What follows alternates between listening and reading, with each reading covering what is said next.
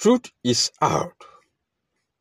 How former President Olusegun Obasanjo was allegedly exposed for buying appeal court over ruling with 30 million naira during his tenure. A classified diplomatic cabal from WikiLeaks has revealed allegations that prominent Nigerian lawyer Chief Afe Babalola and former President Olusegun Obasanjo orchestrated a 2004 Court of Appeal decision that allowed the Adamawa State Governor Boni Haruna to retain his position. The diplomatic cabal reportedly described how a lawyer representing Governor Haruna, who worked under Afe Babalola, admitted that the favorable Court of Appeal verdict was secured in typical Nigerian style, with money buying and money settlement. The lawyer disclosed that President Olusegun Obasanjo instructed Afe Babalola to handle the appeal and provided funds for the case. The lawyer further claimed to have been present during the delivery of 30 million naira, approximately $225,000, to which of the 5 tribunal judges, though he could not confirm if additional sums were disbursed. This is standard procedure in significant case, the lawyer reportedly stated, as quoted in the WikiLeaks documents.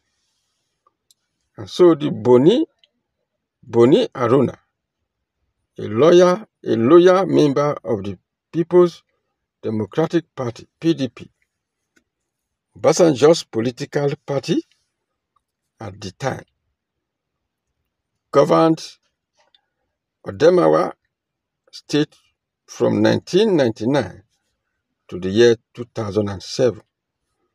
So recently, Afe Babalola has drawn criticism for allegedly using the Nigerian police to detain human rights lawyer Dele Farotimi in Lagos State, an act that has sparked widespread condemnation from both local and international human rights organizations.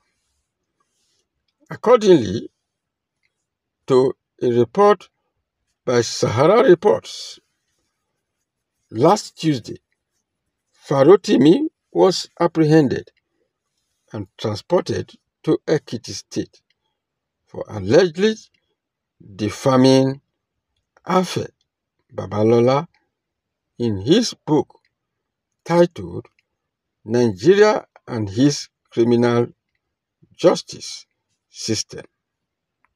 And so on Wednesday, Farotimi appeared before a magistrate court in Ado Ekiti, where he pleaded not guilty to 16 charges filed against him. The police, however, lodged additional charges to prolong his detention. So, Presiding Magistrate Abayomi Adeosun denied Farotimi bail and ordered his remand at a correctional facility until December 10th, when the case is set for further hearing. Meanwhile, the WikiLeaks cables detailing the 2004 saga involving Babalola Obasanjo and the Court of Appeal decision are part of a trove of classified United States diplomat documents exchanged between embassies worldwide.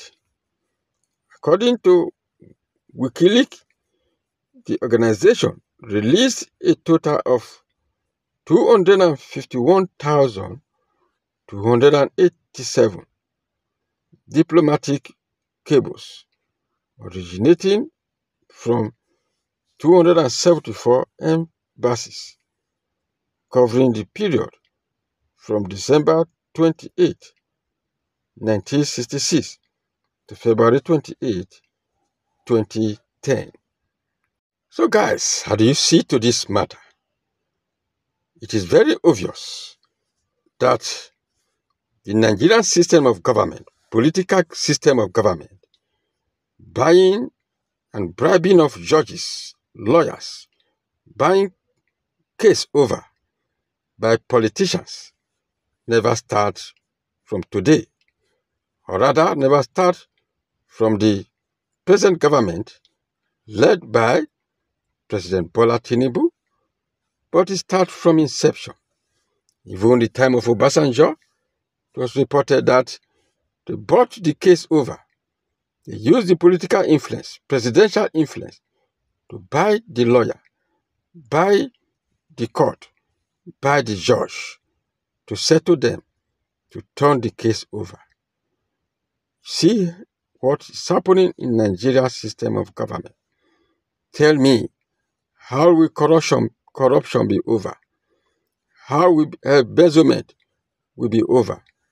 How will bribing and corruption will be eluded from Nigerian system of government? So these are all the anomalies. What way would be for Nigeria? Like what people say, some questions that an adage who caused Nigeria this problem. It's a quick question to be answered. Is it a crime for a nation to begin to practice democracy? But Nigeria's case is an exception of bribing and corruption.